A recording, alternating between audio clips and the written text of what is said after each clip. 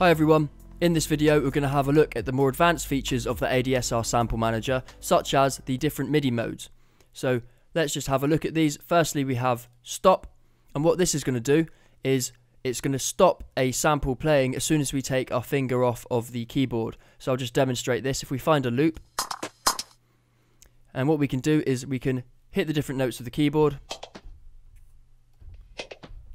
We can play across the keyboard, and it's only going to play the part that we decide by taking our finger off the note. So we could just play this first note, or we could move the sample start point and isolate a different part of the loop.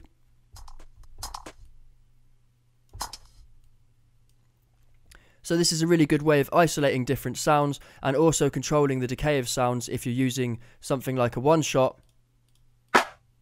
Let's find something that's a bit busier.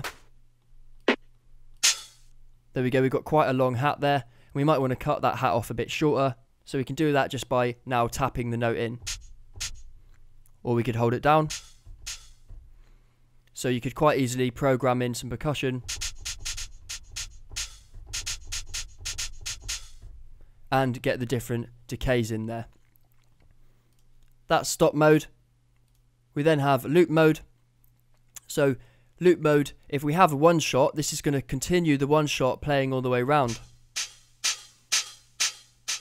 until we take our finger off the note.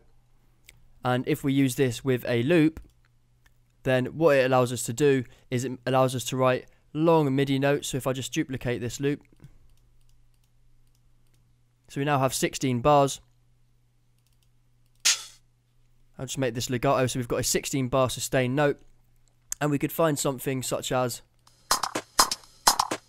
this loop here, which is definitely not 16 bars. And now if we hit play, not only is it going to play in tempo with our track, but it's also going to continue playing seamlessly with the rest of the track as well. And we're not going to notice that it's looping round.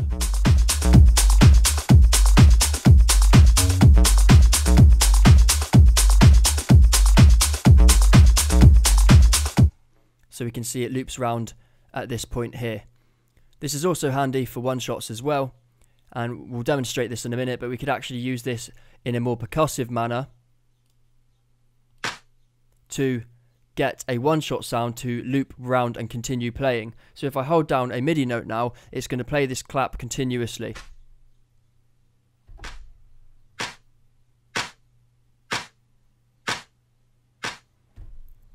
So I'll demonstrate that further in a second. The final mode we have is full mode, and what this allows us to do is, even if we have a really long note, it's only going to play it once through. So I'll demonstrate it with a loop first.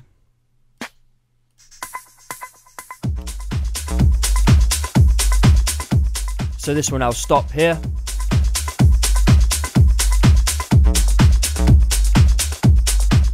So I find this especially useful for vocals. So just to demonstrate what we can expect, no matter how long or short this note is, I'll just make it really short. It's going to play this entire vocal through once, and then it's going to stop. Time. Can't control. Let's hit play.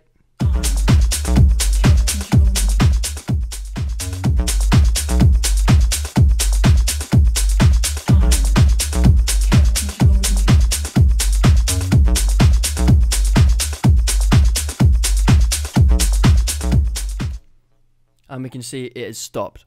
So what we'll now do is we'll look at these in a bit more of a useful way. So I'll start off by adding a bit more percussion to this riff that we've got. So let's type in percussion. Remember, we could also search for the tag. Let's delete this MIDI and make a new MIDI track.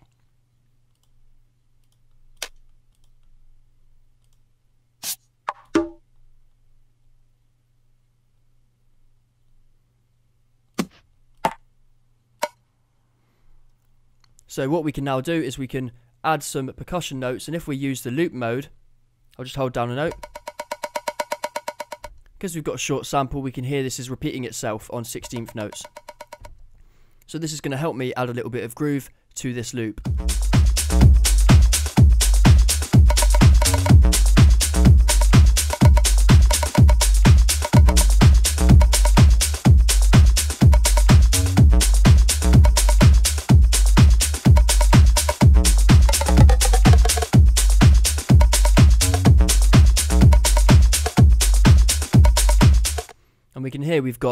2 repeats here. So what we could do is we could change this one slightly, just shorten it, and now we're going to have 2 repeats and 3 repeats.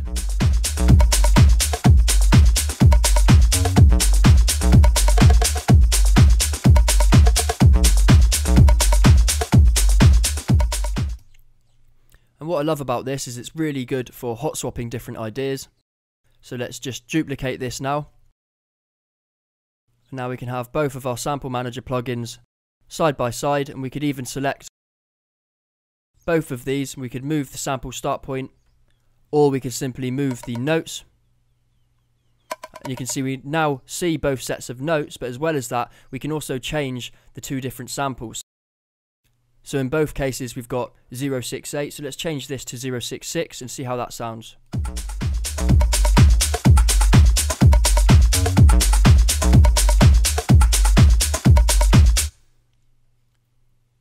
So let's just alter this slightly.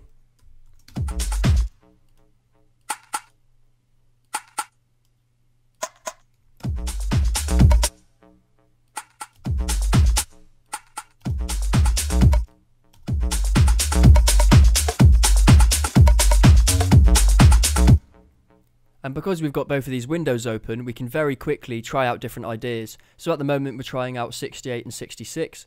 Let's try 74 and 70. In fact, maybe not 74.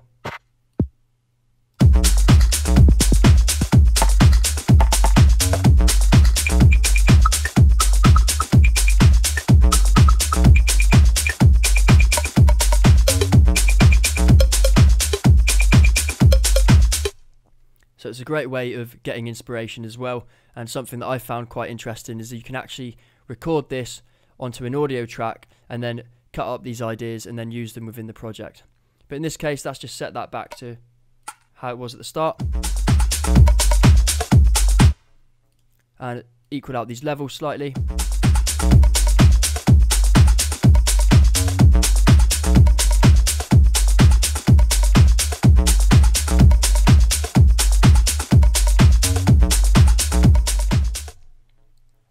So that is how we can use loop mode more creatively with one-shot samples.